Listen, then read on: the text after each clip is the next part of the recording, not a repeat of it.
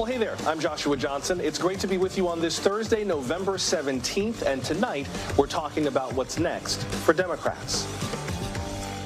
For me, the hour's come for a new generation to lead the Democratic caucus. The top 3 Democrats in the U.S. House are all stepping down from their leadership positions. Why are they moving on, and who will succeed them? A former spokesperson for House Majority Leader Steny Hoyer joins us next. Meanwhile, Congresswoman Karen Bass just won the mayor's race in Los Angeles. She will be the first woman in that role. We'll have more on the politics of Southern California just ahead.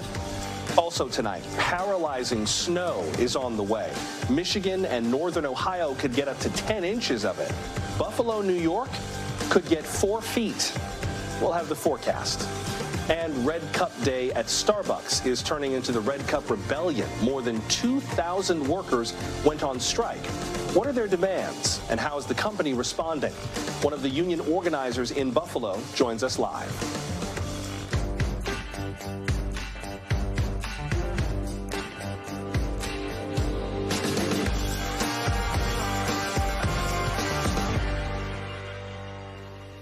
Today, an era ended on Capitol Hill. House Speaker Nancy Pelosi announced that she will step down as Democratic leader. With great confidence in our caucus, I will not seek re-election to Democratic leadership in the next Congress. For me, the hour's come for a new generation to lead the Democratic caucus that I so deeply respect. A new day is dawning on the horizon, and I look forward, always forward, to the unfolding story of our nation. Speaker Pelosi oversaw a number of major legislative achievements, including the Affordable Care Act. She has embodied Democratic leadership for the past 20 years, and she is the first woman to lead her party in either chamber of Congress. Now, to be clear, Nancy Pelosi is not leaving Congress. She's just leaving the party leadership. NBC News projects that Republicans will take control of the House in January. When that happens, she'll still be a member representing San Francisco. Soon after her speech this afternoon, House Majority Leader Steny Hoyer and Majority Whip Jim Clyburn also announced they were stepping down. Again, not from Congress, just from leadership. They are the number 2 and number 3 House Democrats. Joining us now is Mariel Saez, Senior Vice President at the political consulting firm SKDK. She previously served as the Biden administration's Director of Broadcast Media and as Deputy Communications Director for House Majority Leader Steny Hoyer. Ms. Saez, welcome. Good to have you with us. Thank you so much for having me. What do you make of Speaker Pelosi's decision to step down from her leadership role? How does that fit into what her overall legacy will be? Sure. Well, I think President Biden put it best when he said that Speaker Pelosi will go down in history as the most consequential speaker. She has broken down barriers and just delivered transformative change throughout the decades of her service. The entire leadership team, Speaker Pelosi, Leader Hoyer, Whip Clyburn together have been incredibly effective. And I know that they believe strongly in the institution of the House and are very proud of the diversity of the caucus. So, you know, it seems that both Speaker Pelosi and Leader Hoyer have determined that the way they want to serve moving forward is by ensuring that next generation of leadership in the caucus are supported and have steady guidance and counsel as they move on to the next Congress, where they're sure to face some really challenging circumstances. I do want to talk about that next generation of leadership in just a second, but set the stage for us in terms of what this current leadership step down means between Speaker Pelosi, Leader Hoyer, and Whip Clyburn. First of all, I think we're all kind of familiar with the House Speaker. The party leader and the whip, that's a little more inside Washington. Explain for us what those jobs are. What do the majority leader and the majority whip do? That's right. It is a little inside baseball, but for us, Capitol Hill nerds, I'm happy to talk about that. So the majority leader is responsible for scheduling the House floor. So they work closely with the committee chairs to determine which, and the Speaker, of course, to determine which bills are going to come to the floor, ensure that they're ready for prime time, that they have the votes, and consider, how the mechanics of how they're going to come to the floor, whether they're going to be passed on a bipartisan basis or whether we're looking at a partisan party line vote. Very closely working with the members to get their bills on the floor and advance legislation through the House. And the whip works very closely with the leader to ensure that the Democrats have the votes in the minority. They play a critical role in ensuring that the Democratic Party could keep their caucus unified against Republican attacks on President Obama's agenda at the time. In the majority, they were working very closely with the White House, with the other leaders, to ensure that there are votes to get these transformational bills that we've seen passed through the House. So very important roles. And as I said, they're a very effective team, the three leaders that are transitioning roles. I wonder how you see just the three of them in terms of their decisions to step back from leadership roles. And again, just to be clear, this doesn't mean that they are leaving Congress. They're just stepping down from these leadership roles. They'll still be members. They're duly elected. But in terms of just them as people, it occurs to me that in the last few years, they've seen and been through a lot. I mean, whether it was just the fights between Democrats and Republicans during the Trump administration, COVID and the fights over that, January 6th, the ascension of Joe Biden as president, which Jim Clyburn was pivotal in. I think Joe Biden owes his presidency in some ways to Jim Clyburn in South Carolina, and especially the attack on Paul Pelosi in San Francisco. Just as people, I kind of wonder how this moment affects them in the middle of all the turmoil and history we've been seeing. I mean, if I was Nancy Pelosi and my husband had just been attacked in our home in what may be a political attack, I might be ready to step back too. Well, look, as I said, more than anything, these leaders really believe in the institution of the House and defending our democracy and delivering for the American people. And I think that's what you've seen throughout their career. That will continue to go on and be part of their legacy. And they can continue to serve this House with the expertise that they have in shepherding transformative legislation through Congress and defending against the attacks that we saw throughout the Trump presidency and what we're seeing Republicans gear up in the House with their investigation. So they bring just incredible expertise and experience to the caucus, and you're right, they will continue to serve their constituents, and also continue to serve the caucus with their guidance, with their strong expertise, and the just historic moments they've been through over the course of their careers. And I know they'll continue to build on that legacy moving forward. I appreciate you mentioning the experience and the expertise, because I think that's going to be one of the narratives that will play out in terms of who succeeds them. Congressman Hakeem Jeffries, a Democrat from New York, spoke today praising Speaker Pelosi, but was a little evasive in terms of a question from a reporter about whether he might want to jump into one of these leadership roles. Here's part of what he said. Watch. It's been an honor to be able to serve in leadership with Speaker Pelosi, Leader Hoyer, and Whip Clyburn, and to learn from them, see what happens as we move forward. When do you plan to announce your intentions? Now is the moment for us to continue to celebrate Speaker Pelosi. So he's a little evasive on that, but his name is among those that has been batted around as a contender for minority leader. Congresswoman Catherine Clark of Massachusetts is one of the names that's been mentioned for minority whip. She's currently assistant speaker. And Congressman Pete Aguilar from California, who is currently the vice chair of the House Democratic Caucus, has been bandied around as a possible caucus chair. Talk about how that transition occurs from old guard to new guard. What sort of dynamics can we expect there? Sure. Well, just as you saw earlier this week with Republican leadership having being elected, the Democrats will have their leadership elections, and the caucus will choose who will serve in those three roles moving forward. Yes, you're right. They have not quite announced their runs yet. Today was a day for the Speaker and the leader to inform the country and the caucus of their next steps. But, should they decide to announce that they will ask the caucus for their support, then they'll go to the leadership elections, and the caucus will vote and decide. If they are chosen, I have no doubt they will be wonderful leaders. They are all talented, smart, well-respected by the caucus, and have had some experience already in leadership, serving along with the Speaker, Mr. Hoyer, and Mr. Clyburn. For now, Mariel Saez, I appreciate you making time for us tonight. Thank you very much. Thank you so much for having me. I appreciate it. Senate candidates in Georgia are campaigning hard ahead of their runoff. It's just over 2 weeks away on December 6th.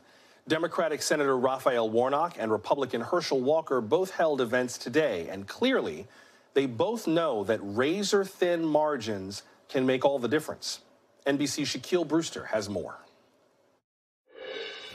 Less than 3 weeks until Election Day here in Georgia, and the intensity on the ground is really picking up. Herschel Walker out on the stump this evening after we saw Raphael Warnock have 3 events throughout the state earlier today. And his messaging is shifting a little bit. We're hearing him plead urgency for his supporters, telling them it is important for them to come out and stay involved in this runoff election. And we're also hearing him sharpen and tailor his attacks against his opponent, saying that his opponent doesn't have the competency or the character to be elected senator. I want you to listen to some of those attacks that we heard. You actually have to do homework. You actually have to be curious. Herschel Walker doesn't know the issues. He doesn't even know the issues. And what's worse is he's not interested.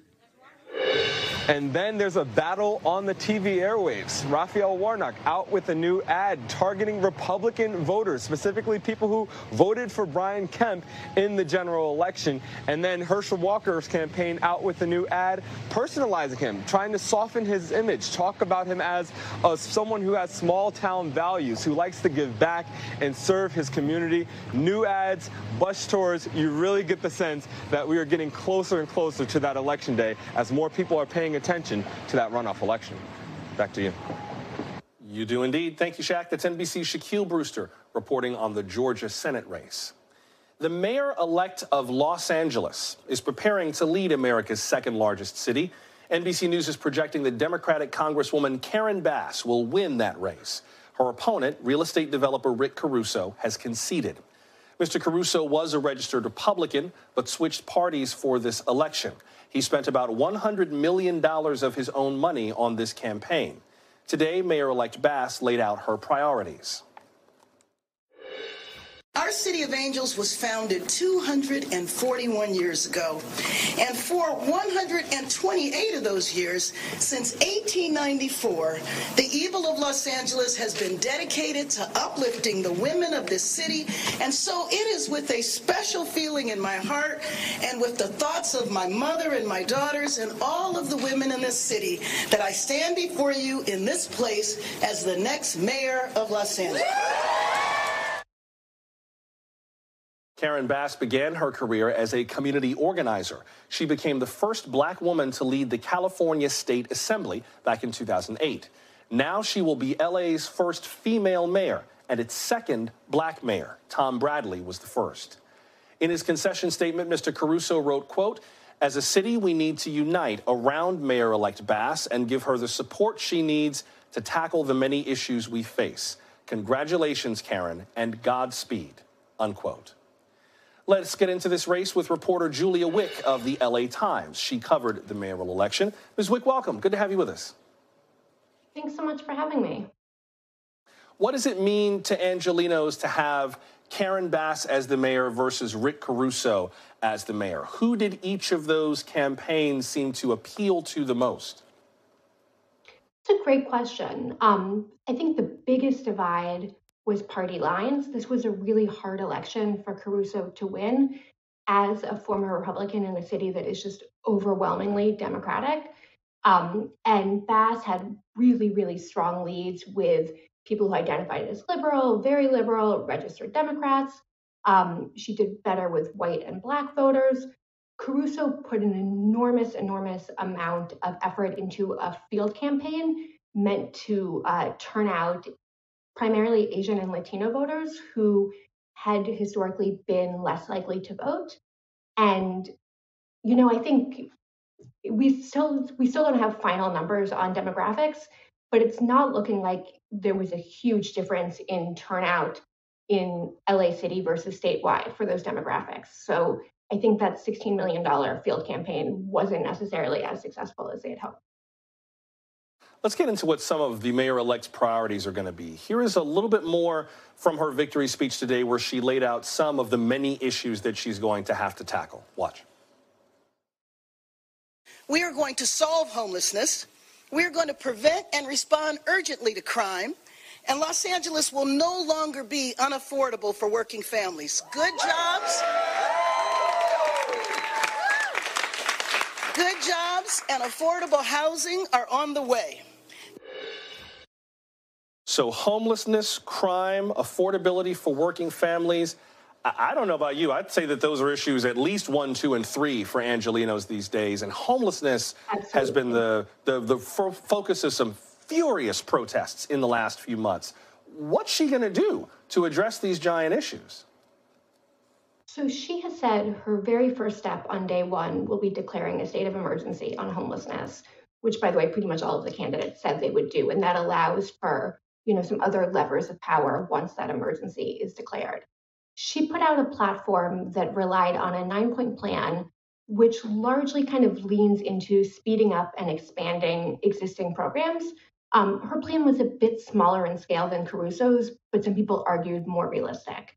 Homelessness is just such a massive issue in LA. It's so visible wherever you go in the city. Upwards of 41,000 people sleep on our streets or in temporary housing every night. And so it's not something where there's any quick fix. I think that's not just going to be the focus of her first year, but arguably her entire 4-year term. What about affordability? I know, California is a more expensive state to live in than many other states in the union.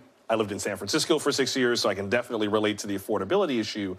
But I'm not sure how much power she will have as the mayor versus, say, the city council or the LA County Board of Supervisors or the governor of California to actually impact affordability within just her office. What levers does she get to pull with regard to affordability?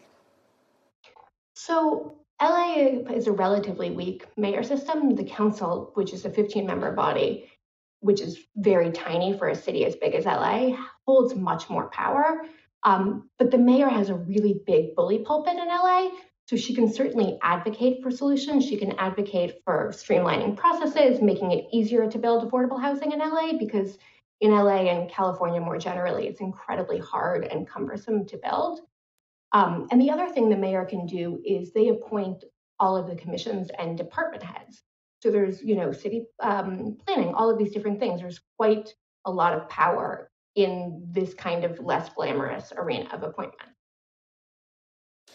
I wonder how the election of Karen Bass to be mayor fits into a lot of the other political stories around LA. I mean, you've got Kenneth Mejia, the first Asian American elected to citywide office in LA to be the city controller. You have the scandals in LA County with regard to the sheriff's office. Alex Villanueva is being defeated in that race.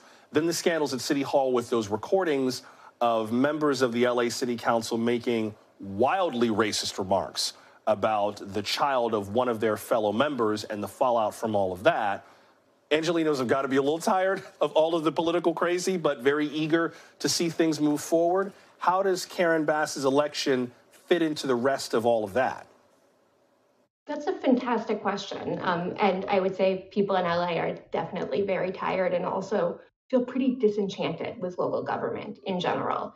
I'd break it up in a couple of different sections. One narrative that her election is very much part of as the city's first woman mayor is a wider, really big shift in gender leadership in the city. 5 years ago, there were 2 women on city council, and that's 2 out of 15, and no women holding citywide office. Coming in December, there will be, one race got decided, either 5 or 6 women on city council and 2 women in citywide office. So that's a massive shift. Our board of supervisors, which has historically been overwhelmingly male, even prior to this election, was all female. So we've seen just over the last decade to 5 years, kind of LA's power structure remake itself from being much, much more male to women having a much larger seat at the table. The other overriding narrative, which Bass somewhat fits into, but is indicative of a real leftward shift in the city. In this year, in both June and November, 2 progressive challengers who are quite a bit to the left of Bass, backed by the DSA and other grassroots left-wing organizations, defeated incumbents in city council, so they will both take office in December. And then, of course, Mejia's win. And this is, I think, one of the most interesting stories in LA politics. The city controller is the chief auditor and accountant for the city. And it's a job where if I were to walk out of my house and go, stand in the street and ask people, hey, do you know what the controller does and who the city controller is? I don't think very many people would be able to answer me. And Kenneth Mejia managed to make this one of the sexiest and most followed races in LA this cycle. He ran a really unconventional campaign. He harnessed the power of social media. He used a lot of kind of unconventional tactics. At one point he dressed up in a Pikachu costume. He was all over TikTok. He brought his corgis with him everywhere, and they were on all his campaign materials to really generate interest in this position while talking about very serious issues. And so it's not often that you see those two things kind of paired together, at least not often that you see it done so effectively. And he won. Oh, sorry, go on. Oh, I was just going to say, I wish I had more time to talk about Kenneth Mejia, because clearly he is an interesting race that's worth circling back on. But perhaps we should have you back on to talk more about him. But for now, LA Times reporter Julia Wick, these are indeed fascinating races. I appreciate the context, and I appreciate you making time tonight. Thank you very much. Thank you for having me. Up next, we will turn to a developing story at Twitter, a new wave of resignations. Many employees appear to be saying goodbye after Elon Musk's ultimatum. Plus, a complete failure of corporate controls. That is what the new CEO of the cryptocurrency exchange FTX is saying about the company. We'll look at the unusual business practices like approving payments with emojis. We're glad you're with us for Now Tonight from NBC News. We're following developments tonight out of Twitter. The deadline has now passed for employees to decide if they want to work there under Elon Musk. The new CEO told those who did not share his vision or were not willing to work intense hours to leave. The deadline was today at 5 p.m. Eastern, and employees were offered 3 months of severance. NBC technology correspondent Jake Ward joins us now with more. And Jake, depending on what you're watching on social, it looks like a number of people at least are tweeting that they're out and that they have made no secret of their desire not to work under these new conditions. But what more are you hearing? Well, Joshua, at this hour, really what is not happening at Twitter? We, as you mentioned a few hours ago, were looking at this deadline, this ultimatum that Elon Musk had put in front of his staff, essentially saying, click here to commit to extreme, hardcore working conditions. And it was not spelled out in an internal FAQ document exactly how that might change, for instance, the benefits you would have, only that you would be working harder, possibly working weekends.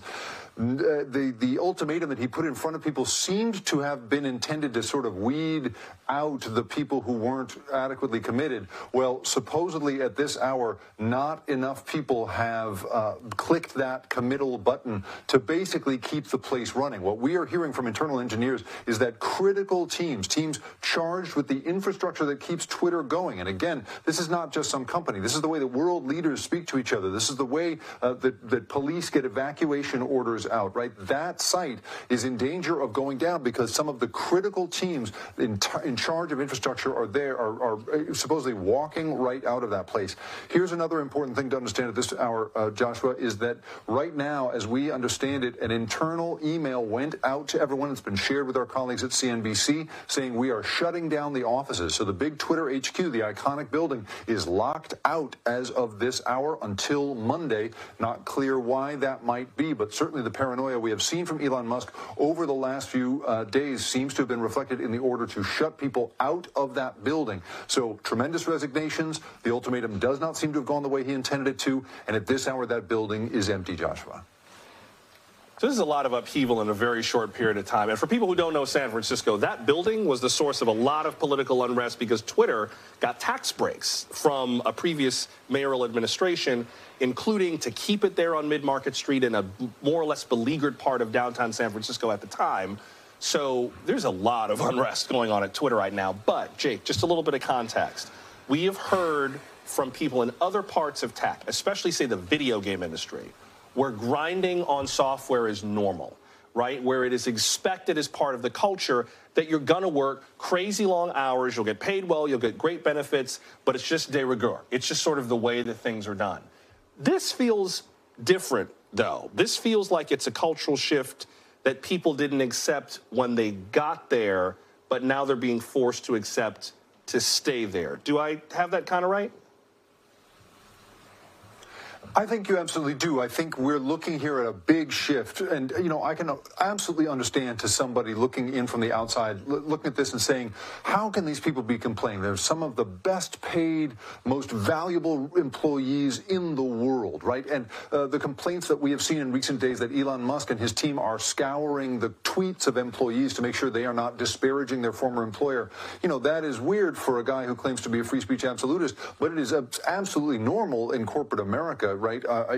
We at any company are required to not disparage that company publicly. So all of that, I understand. What we're also seeing, however, is a big shift from what was really an article of faith in working at Twitter. You were there as part of a piece of big, important civic infrastructure. You were theoretically trying to keep people together. We're talking about the instrument by which world leaders who have no other diplomatic channel to speak to one another get the word out to one another across Twitter, right? It is an extraordinary channel in terms of what it does, and it is largely unique in this landscape at this moment. I think that the bargain that people who were working there really made with themselves was, we're going to go and work as hard as we can on this place in order, because we believe in it. Then Elon Musk comes in and begins talking about how he wants to blow all of that up. He, of course, throws away the verification system, which could prove that anyone was who they say they wanted to be, and wound up not only alienating big advertisers who got impersonated by various paying jokesters and wound up not only losing stock value, but then pulling out of the advertising they had placed on Twitter. But he was also, by doing that, according to the people we've been speaking to inside, endangering what makes Twitter valuable, which is, again, this piece of important civic infrastructure that people were communicating across. Now, I was a big critic of Twitter. We've all been a big critic of Twitter. But the people that agreed that it needed to be improved, a lot of those people seem to be walking out the door at this hour, and that is part of what's so concerning here, Joshua. I do want to note that just in the time we have been talking, Elon Musk tweeted again. He tweeted, "How do you make a small fortune in social media? Start out with a large one." That does not sound optimistic. We will see what happens out of Twitter in the days to come. Thank you, Jake. That's NBC technology correspondent Jake Ward. And we had meant to talk to Jake a little bit more about something that you will be seeing later tonight in an NBC News special. Hellscape goes inside the meltdowns both at Twitter and at the cryptocurrency exchange FTX. Stick around for that report. It's tonight at 10:30 p.m. Eastern here on NBC News Now. Still to come, we'll have more on those missile strikes in Ukraine, the latest on the war, and new details on the deadly strike in Poland just ahead.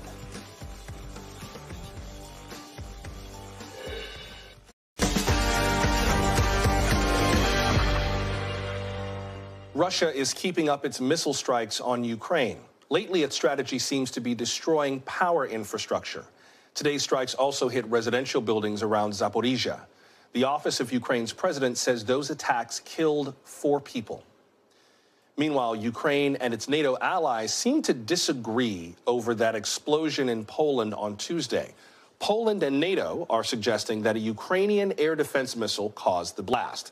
They say it was not intentional, and it was not a deliberate attack from Russia. And U.S. officials are agreeing with that theory. But Ukraine's President Zelensky says they can't conclude that until after a full investigation. And he says a team of Ukrainian specialists will join Poland's investigation. NBC foreign correspondent Molly Hunter has more from Kyiv. In the last 48 hours, there has been quite a lot of daylight between what we've been hearing from the Ukrainians, from President Zelensky, from the foreign minister, Dmytro Kuleba here, and from the Polish leaders from NATO and from President Biden and from the U.S. Secretary of Defense. But this is a conflict that the Ukrainian government does not want right now. Clearly, President Zelensky got a little bit ahead of himself, certainly before the investigation, certainly out ahead of the Polish leadership on Tuesday, right after that missile explosion. And then yesterday afternoon, he really came out strong again, saying it was not our missile. It was not our missile strike. By last night, though, there was a subtle shift in his language. He no longer claimed that it was a Russian missile. He no longer claimed that it was not a Ukrainian missile. Clearly, I think the sense is that he's looking for an off-ramp. What we do know, though, today is, according to the foreign minister, that Ukrainian investigators are now in Poland. They have requested access to the site. They expect to be granted access to the site as part of a joint investigation. And Secretary of State Blinken has said that President Zelensky has personally spoken, as you would expect, with the Polish president, who has shared that evidence. So I assume that gap between what the Ukrainians have been saying publicly in the last 48 hours and what the international community and really what the Western consensus has been, that is going to narrow in the next day or two. What both sides, and they're not really on both sides, but what both parties really agree on, of course, and what the international community has been very clear on, what the Americans have been very clear on, is that even though it was a Ukrainian missile by their evidence, they certainly hold Russia accountable, that Russia is to blame morally, and Russia is to blame for the fact that 50% of the capital is without power. Russia is to blame for the fact that there are missiles flying over this country, and that Russia is to blame for the fact that now 10 million households, that's not even people, are looking at about 2 to 3 hours of electricity every single day as these days here in Ukraine get a lot colder. That was NBC's Molly Hunter reporting from Kyiv. There's another development in Ukraine to tell you about, and it goes back to a moment that clued us into Russia's invasion back in 2014. Today, a Dutch court sentenced 3 men to life in prison for shooting down a passenger jet. The plane was flying over part of eastern Ukraine that was controlled by separatists. It had 298 souls aboard. The flight was going from Amsterdam to Kuala Lumpur when a surface-to-air missile hit it. This happened soon after Russia had annexed Crimea. Ukrainian President Zelensky tweeted that today's verdict was important and that, quote, punishment for all Russian Federation atrocities then and now is inevitable, unquote. However, the 3 convicted men, they're still at large. Who knows if they will ever serve those sentences? NBC chief foreign correspondent Richard Engel has more on the verdict. The Ukrainian government is welcoming emphatically a decision by a Dutch court sentencing 3 men, 2 Russians and a pro-Russian Ukrainian, although in absentia, to life in prison for their involvement in shooting down a passenger plane over Ukraine in 2014. At the time, Russia had just seized Crimea. It had seized portions of eastern Ukraine, and pro-Russian militias operating with Russian military advisors apparently believed they were firing on a Ukrainian military aircraft, according to investigations by Dutch authorities, and it turned out to be a passenger plane, and the passengers and their luggage came raining down from the sky, and there was a large debris field in eastern Ukraine, one of the most horrific scenes in recent memory. The Ukrainians say that Russia deserves to be condemned for this incident.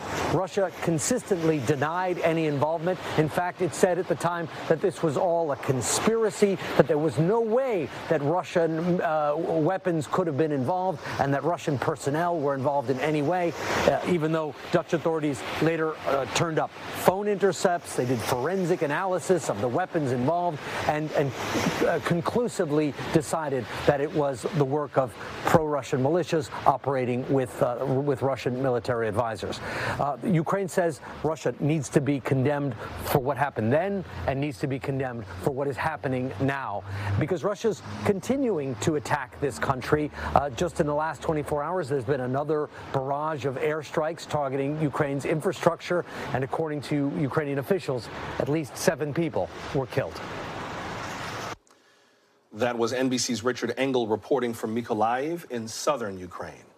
We will get to some of today's other top stories in just a moment, including a snowstorm that could dump feet of snow near the Great Lakes, the efforts to fight domestic terrorism on social media, and testimony about the Trump Organization from its former chief financial officer.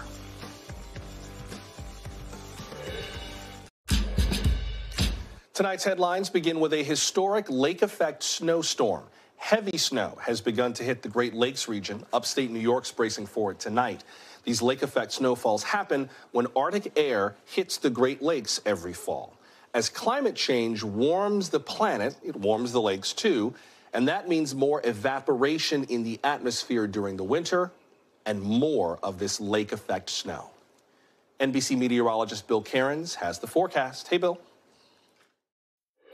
Joshua, they're throwing a lot of big words around: paralyzing, crippling, like state of emergency. It's hard to explain lake effect snow to people that have never been in it, because it's not like a regular snowstorm. It's more like being in the way of a snow gun if you're on a ski mountain. It's like a narrow stream of very heavy snow. It sometimes can only be 10 to 15 miles wide, but if you're right underneath it, I mean, it could just be devastating and crippling, and plows can't even keep up. So that's what the possibility is. That's why you're hearing so much about this event that's starting now and will continue until we get through the weekend, especially maybe not even ending until Sunday. So there's about 6 million people that are under certain alerts. We have snow coming off all of the lakes. None of them are frozen yet. They're all pretty warm. Cold air over the warm lakes is always going to give us lake effect snow. So areas in Michigan, coming off of Lake Michigan, have snow, off of Lake Superior, Lake Huron. But the heaviest snow bands will be coming off of Lake Ontario and Lake Erie. This is Ontario, this is Erie here, and this is the areas that will get the feet of snow, because we're going to be under that heavy hose of snow for a long period of time, because the wind direction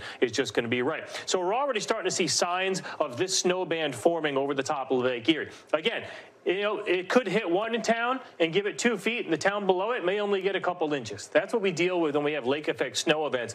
And all indications are the way that the orientation of this heavy band is setting up, and notice right here by my finger, that's a lightning strike. So we're already getting what we call thunder snow. So it's almost like in the summertime with a thunderstorm, but instead of rain, you're getting snow. And you can imagine how heavy the snow would be. That's how you get feet of snow in these events. So this heavy band is now starting to head towards Buffalo, and it's going to be over the top of the city all night long. And it's easy to do the math. If we get 10 hours of 2 to 3 inches per hour, you're going to wake up with about 1 to 2 feet at least tomorrow morning from Buffalo and all the snow towns just south of Buffalo, where Rochester is only expecting 1 to 2 inches out of this, where Buffalo could get 4 to 5 feet.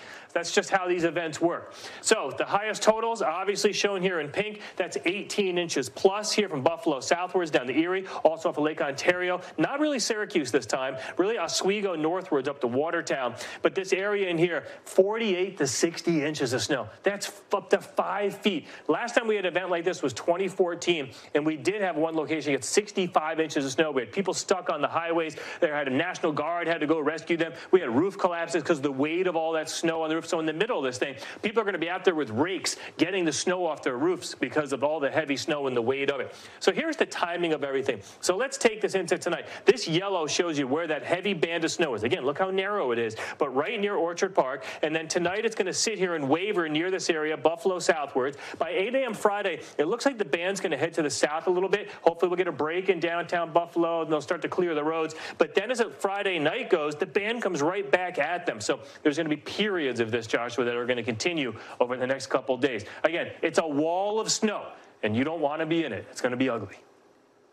Most definitely not. Thank you, Bill. That's NBC meteorologist Bill Cairns with the forecast. A new Senate report accuses social media giants and some law enforcement agencies of not fighting extremism hard enough, specifically domestic terrorism, white supremacists, and anti-government extremists. This comes from a lengthy report by the Senate Homeland Security Committee. It alleges that the FBI and Homeland Security could do more to address growing threats. A statement from the FBI says that it is agile and adjusts resources to meet the latest threats. DHS said that, quote, addressing domestic violent extremism is a top priority, end quote. The report also calls out the business models of Meta, TikTok, Twitter, and YouTube for allegedly incentivizing extreme content. A TikTok spokesperson told NBC News, quote, we believe that maintaining a safe and trusted platform is critical to our long-term success, which is why we are dedicated to identifying and removing content that incites or glorifies violence or promotes violent extremist organizations, unquote. A Meta spokesperson directed us to their Community Standards Enforcement Report. Among other things, it describes the kinds of content the company removes before they get reported. A YouTube spokeswoman said the platform is acting to block extremist content. Twitter has yet to comment. Today, the former CFO of the Trump Organization testified in a criminal trial about the company. Alan Weisselberg was asked if Mr. Trump or anyone else gave him permission to commit tax fraud.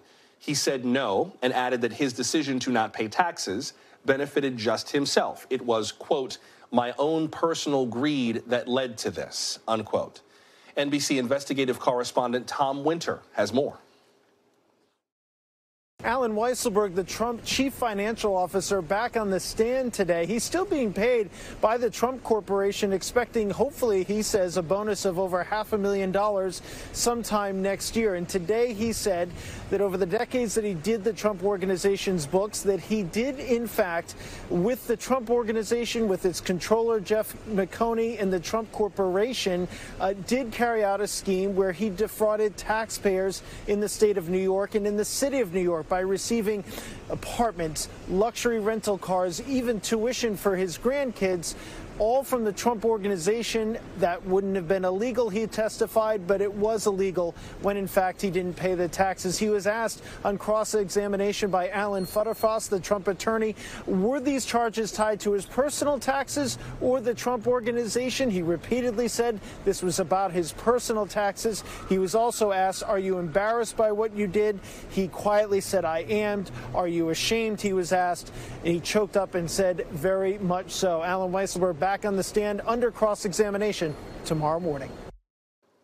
That was NBC's Tom Winter reporting.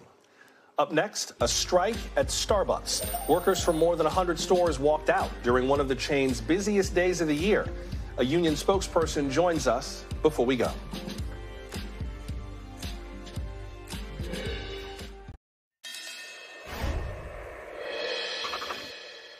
You got your double tall mocha frappuccino before your daily espresso. Read our lips. The workers can't exist on only tips. Yeah! Can't exist on only tips. That was the message from the Seattle Labor Chorus outside of Starbucks there this morning. Similar scenes played out at more than 100 locations today, though not necessarily all with singing. Some employees called it the Red Cup Rebellion. It's a play on Starbucks' Red Cup Day. That's a yearly promotion where customers get a reusable cup with any purchase, and it's one of the company's biggest sales days of the year. Frustrated workers use the day to draw attention to their push for union contracts. It's the largest collective action we've seen yet from Starbucks Workers United. That effort began in Buffalo, New York, more than a year ago. Joining us now is Michelle Eisen, a spokesperson for Starbucks Workers United. She's a barista at that first organizing location in Buffalo. Ms. Eisen, welcome. Good to have you with us. Thank you so much. I'm very happy to be here. How did things go today? I know that Buffalo is expecting some horrible weather in the next day or so, but how was the turnout and what was the reaction like? Things went really, really well today. I was able to stand outside my store on Elmwood Avenue, the first in the country to unionize, and we shut the store down. We demanded that the company stop these unfair labor practices, that they fix the staffing in our stores, and that they come to the bargaining table in a meaningful way so we can start to negotiate this first contract. Talk about what's been going on in the immediate run-up to this day, this Red Cup rebellion. Had there been talks with the company that had been going on? What was the prelude to all of this like? So the company has used every delay tactic in the book to prevent us from getting to the bargaining table and start hashing out this first collective bargaining agreement. We have, in the last few weeks, been able to get to the table in some form. But again, Starbucks has used that to twist the narrative and tell the public that they are actually bargaining these first contracts, when the reality is they're coming to the table because they need to fulfill a legal obligation to do so. But they still have no desire to sit down and actually have conversations with their hourly workers where we can start to solve some of the problems that have been plaguing these cafes for the last several years. What kinds of problems are you referring to? Give us a few examples. Today, we focused on short staffing, which has been prevalent in these cafes for a very long time. But on a day like this, a Red Cup day, which is one of the most profitable days for the company, we are always notoriously understaffed on that day. We don't generally have enough product to meet the demand. It's a day that the company wants us to celebrate, and they promote in a way that, it's the kickoff to the holiday season.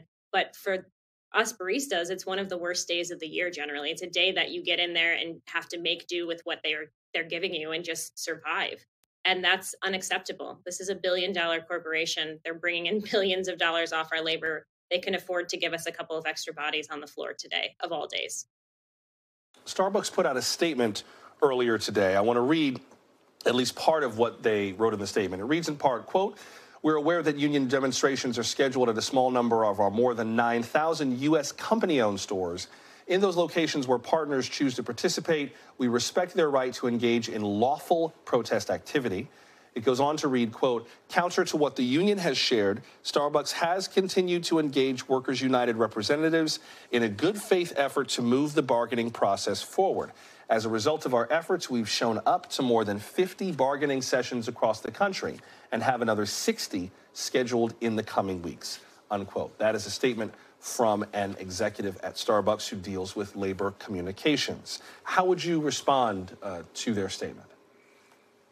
I would say, as one of those workers who has been at a unionized location for almost a year now, if this were actually true, we would be well on our way to signing that completed first contract.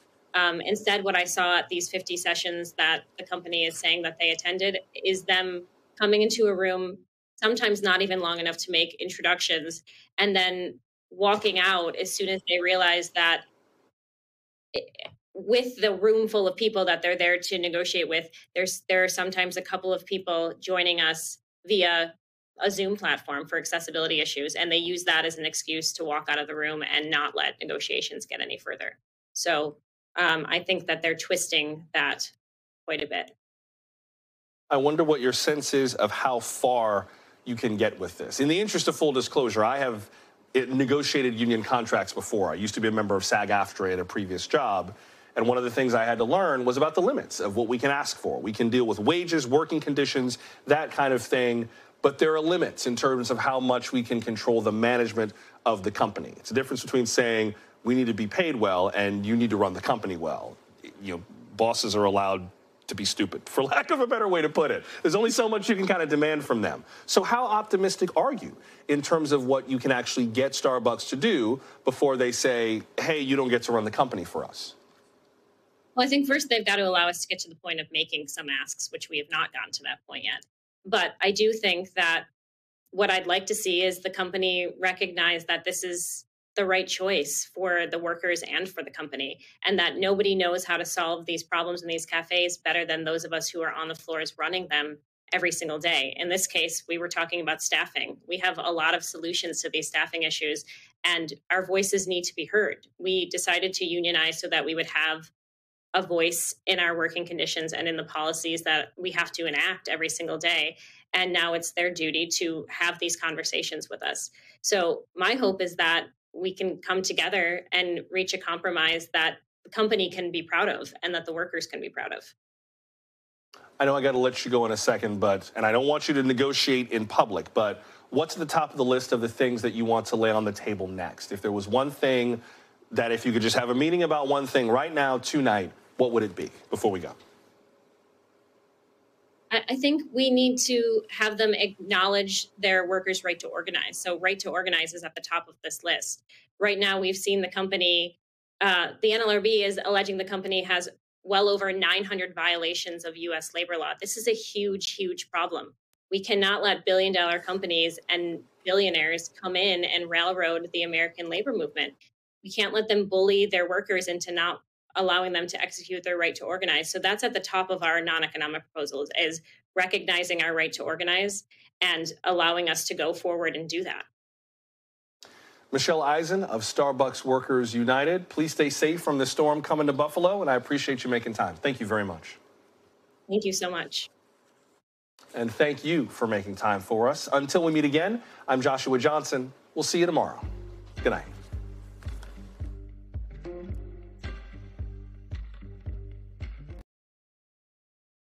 Thanks for watching our YouTube channel. Follow today's top stories and breaking news by downloading the NBC News app.